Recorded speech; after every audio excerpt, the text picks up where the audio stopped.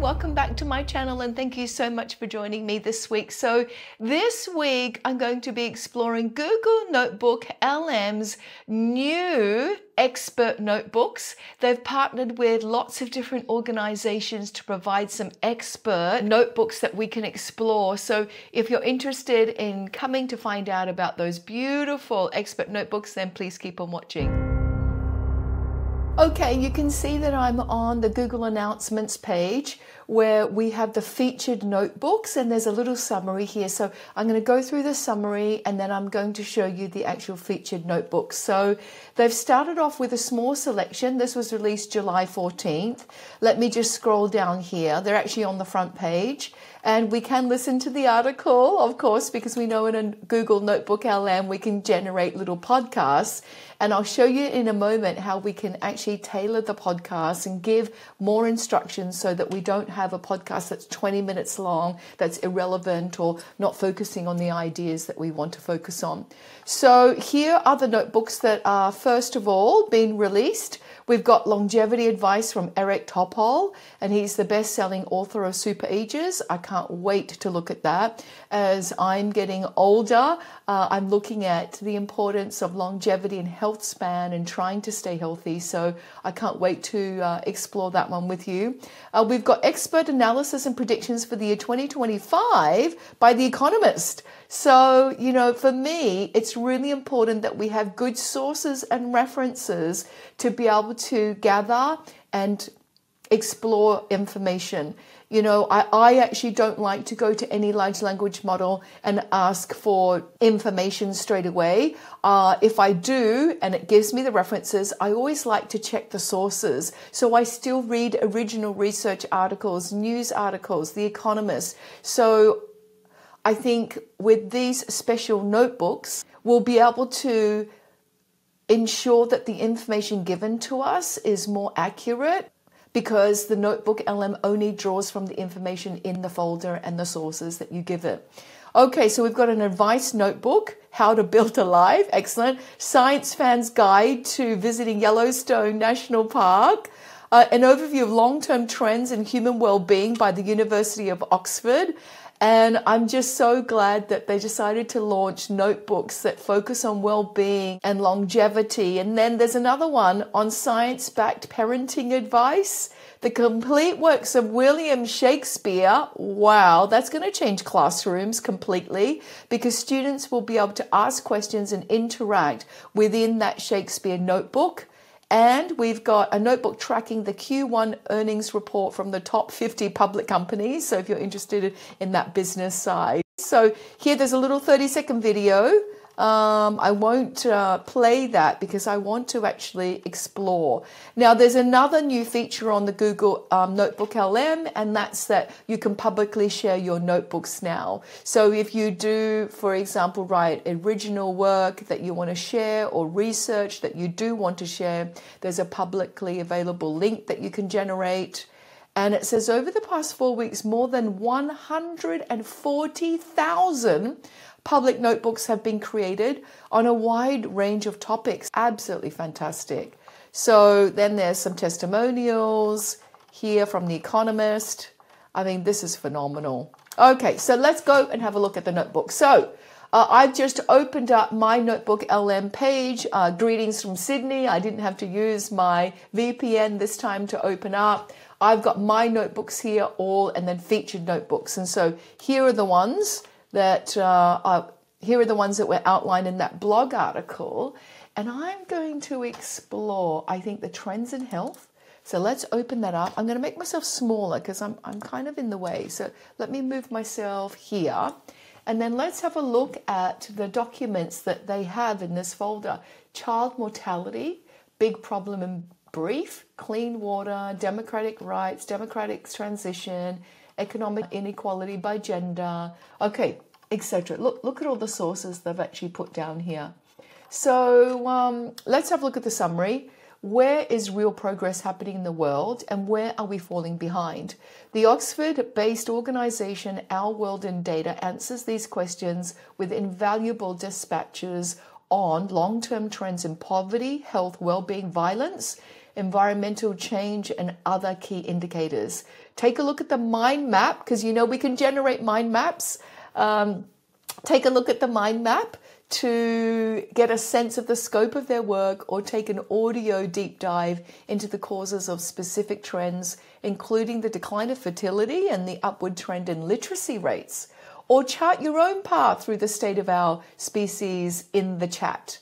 So visit the Our World in Data website to read additional reports and explain their extensive collection of interactive charts. Yeah, I think I'm going to make another video about that and look at all the data on that website. So here, how to get the most of this workbook. So they've already got some notes. So here, let me just move myself over here.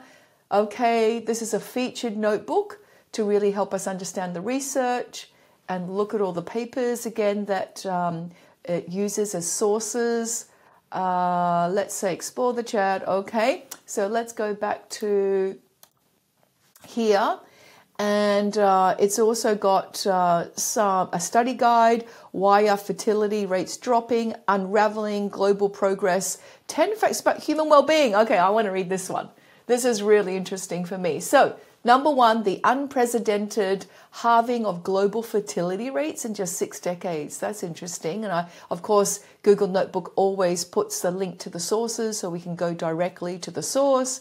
Number two, humanity's profound achievement in reducing extreme poverty.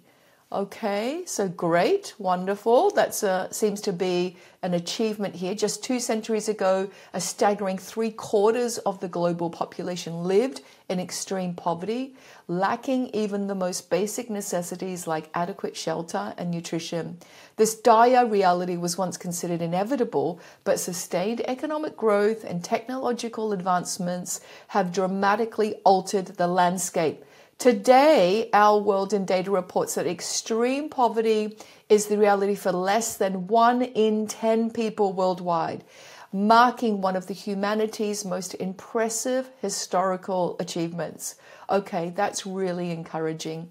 Let's have a look. Global life expectancy more than doubled in 2 centuries. Okay, so by 2019, the average age will be over 72 years compared to less than 30 years, it says, on average before. Number 4, modern fertility declines occur at unprecedented speeds. That's a concern. I wonder what the reason is that is. I'll have to delve into that a little bit later. Famines are increasingly a man-made tragedy in the modern era. That's interesting. Number 6, the surprising role of television in changing social norms and fertility. Really? Okay. So that might be an interesting read as well for you. I'll put the link to NotebookLM below, and then you can explore all of the featured notebooks. Number 7, the dramatic reversal of global literacy rates. Okay, so that's a positive, encouraging finding. In a remarkable shift over the last 2 centuries, the global literacy landscape has been completely transformed. Our World in Data highlights that as recently as 1820, only about 1 in 10 people worldwide possessed the ability to read and write. Today, that ratio has been inverted. Wonderful news. A vast majority of global population is now literate, with only 1 in 10 remaining illiterate. So we've completely reversed that. The monumental progress, particularly accelerated since the mid-20th century, underscores a global prioritization of investment in basic education. Absolutely. Okay, number 8, the consistent pattern of the demographic transition across diverse cultures. Okay, interesting. Number 9, urban living is a profoundly recent human development. Okay, and number 10, falling, I don't have my glasses on, falling transport and communication costs powered globalization's second wave. So what is this about? The period following World War II, often called the second wave of globalization, saw an explosive increase in international trade. Our World in Data points to a key driver: drastic reductions in transaction costs for sea freight, passenger air travel, and international phone calls. In fact, I don't even know many people that pay for international calls anymore with all of the apps that we have. These technological advancements made it economically viable to trade not just vastly different goods, inter-industry trade, but also similar goods and intermediate products, intra-industry trade, fostering greater specialization and integration of global supply chains, fundamentally reshaping the world economy. Okay, so that was an interesting article. Let me just go back to all of the featured ones. I'm going to look at one more that I'm interested in.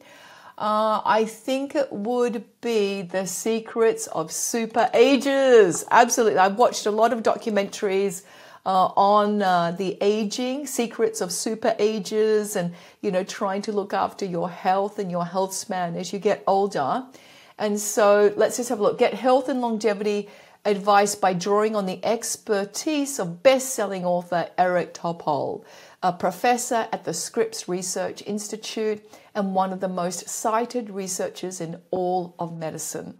Ask lifestyle questions about diet, sleep, or exercise, and get detailed science-backed recommendations based on Topol's latest book, Super Agers, and his popular Substack, Ground Truths. Okay, all right, so let me just have a look at the notes that were already generated, and let me see, okay, the benefits of exercise. What should I focus on? Okay, let's have a look at diet. What should I focus on? Just move myself again over here. I'm going to skim read this and just highlight some of the really important ideas from this. Okay, so the systematic assessment across 195 countries found that a poor diet is linked to 22% of all deaths, okay, which is more than tobacco, cancer, or hypertension. Wow. Okay, so here's some important dietary aspects to focus on to enhance your health span. Notice how it's not about lifespan. I think it's about health span because we want to have quality of life. Even if we live a long life, it has to be quality life, right? So health span. Prioritize whole and unprocessed foods. I couldn't agree more. You know, we have so many processed available foods everywhere. And I think it's so important that we try to make that conscious decision to eat whole, unprocessed foods, foods that are in the natural form.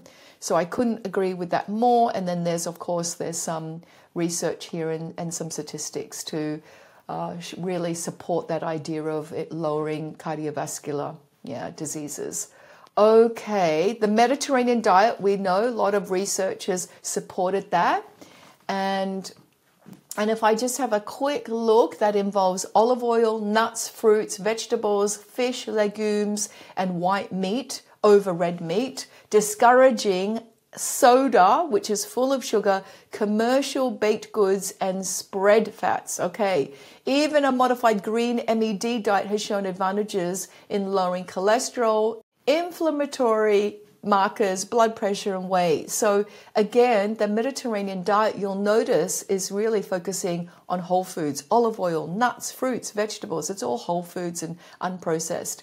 Okay, let's have a look at the rest of the article. Strictly limit ultra-processed foods. So there is a scale in terms of processed food, and ultra-processed food is probably the worst for you. And these are described as alien, industrially produced unnatural substances that are not even food. I would agree. There are sometimes I go to the supermarket, I pick up a packet of something, it's not even food. It's all just chemicals put together. And I don't want to be putting that into my body. I don't want to be ingesting that. They often contain numerous additives and industrial ingredients like coloring agents, various sweeteners, hydrogenated oils and emulsifiers, and undergo physical changes like molding, extrusion, that maximize digestibility and accelerate absorption, leading to blood glucose and insulin spikes. Okay, and the evidence against ultra-processed foods is compelling. So I'm going to just put that this link in. This is a really important finding, I think. There's lots of statistics here about how bad ultra-processed foods are for us. And regular consumption of ultra-processed red meat, for example, is linked to 14%, not quite 40, 14% high risk of dementia. And ultra-processed foods are also associated with fatty liver disease, most types of cancer, sleep disorders, inflammatory bowel disease, depression, and a 62% increase in all-cause mortality with more than 4 servings per day. I can't stress how important it is to try and stay away from ultra-processed food. And I think, if you're not sure whether it's ultra-processed or even processed, I think the rule is just stick to whole food. If you can see the food in its natural form, and for example, a carrot, a potato even, a salad, that's in its natural form. All fruits and vegetables in its natural form, then that is a whole food. Okay, then it says practical steps, reduce ultra-processed food. Read the labels, know what you're ingesting, know what you're putting into your body. And then it also says here, okay, manage carbohydrate, protein, and fat quality. Okay, so I think, it's about the quality of carbohydrates, I feel. A lot of ultra-processed food has really unhealthy carbohydrates. So it says the type of carb matters. They're not all equal. Carbohydrates are not all equal. So prioritize good unprocessed carbs from non-starchy vegetables, legumes, fruits, and whole grains. Okay. And then it says, in contrast, low quality, fast digesting carbs like refined grains and potato products cause insulin spikes and predispose to weight gain and are linked to increased cardiovascular deaths. Okay, so also manage protein. I went through it all of that. Manage your fat intake. Oh, this is something I need to be careful of because I actually do use stevia, but that's the most natural form of sweetener. So let's see what it says. Sugar sweetened beverages are a main source of added sugar and consistently linked to increased all-cause cardiovascular and cancer-related mortality, as well as a more than 3-fold increase in arterial fibrillation risk. Now it says artificial sweeteners have conflicting data. Some, like these artificial ones, have been associated with cardiovascular and other diseases and impaired glucose regulation, though they are generally less concerning than high sugar consumption. And stevia, that's the one that I use. Stevia appears to be less worrisome than others. Okay, salt we know is linked to hypertension. And then here it says reconsider alcohol and meat, red meat rather. We know that, there's a long-standing myth that red wine benefits our health, and so it's not having a glass of red wine is healthy for us. Alcoholic beverages are actually classified as carcinogenic, and it's a toxin, it's a poison at the end of the day. You're putting poison into your body. And I'm not saying that I don't drink alcohol at all, but I think just to be mindful of what we're ingesting, right? Red meat, again, as well. And what does it say? Like hot dogs, which is ultra-processed. Bacon, sausages are considered carcinogenic and linked to the highest risk of mortality. That was a little bit confronting because, obviously I do include some of these in my diet, and I think that we all just need to be really mindful and try and focus on ingesting and consuming more whole foods and healthier foods. Okay, so that was all of the featured notebooks on Google NotebookLM. Thank you so much for releasing such a wonderful resource. And now there are featured ones where we can rely on the source that you're drawing upon, and sources from Oxford University like the World of Data, sources about Shakespeare, sources from the Economist, which is what I would be checking anyway if I was looking at any large language model generated content. So thank you so much for joining me this week, and I hope to see you next time.